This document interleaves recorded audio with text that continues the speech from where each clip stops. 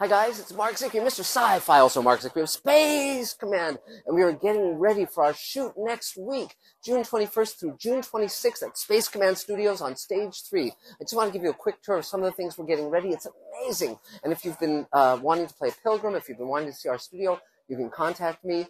If you want to buy Space Command shares, they're available, and they help us shoot this. So let me just show you some of our things we're building and what we're planning. So I'll go over here and come out this way.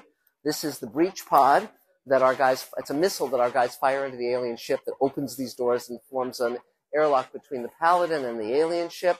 And then we go over here, and there's tons of equipment.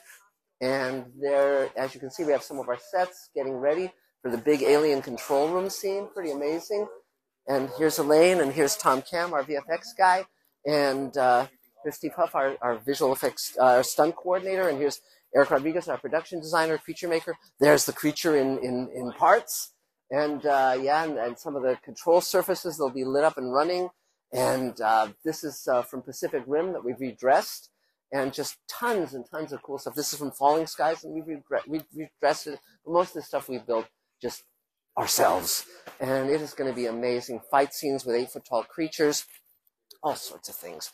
We're 95% finished with the episode. This is the cherry on top, and then it's right into Great Solar War, and then Harvester, Empire, and the season will be done.